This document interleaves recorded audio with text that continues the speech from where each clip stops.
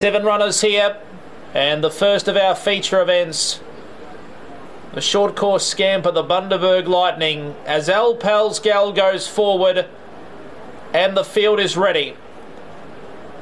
Glide on, set for the Lightning,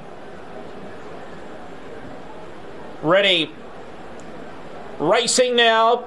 Slow to move, James Attili came out about 3 behind them. I Am Fearless left well, so too Coat of Arms and Alpal's Gals going forward. Out deeper on the course as well. Boogie-Loo just behind them. Mamaragan pushes through, and they were followed next in the field by Mfawa and James Attili back to last of all. Up to the corner with about 500 metres left to go. I Am Fearless on the rail is just in front of Mamaragan. Wider out on the track was Alpal's Gal. Coat of Arms camps behind them, goes back to the fence now. Mfawa, and then Boogie-Loo and James Attili into the straight. Coat of Arms quickly sprints hard and fast and takes the lead. Put 2 lengths on I Am Fearless, trying to run on Mamaragan, and then came Alpal's Gal, and then Mfawa. It's Coat of Arms with 100 metres left to go. He's in front and he's going like a winner. Coat of Arms pulling away. That's a good win. Coat of Arms 4 lengths. Mfawa second. Alpal's Gal third, and then came Mamaragan, I Am Fearless, Boogie-Loo, James Attili, the tail ender.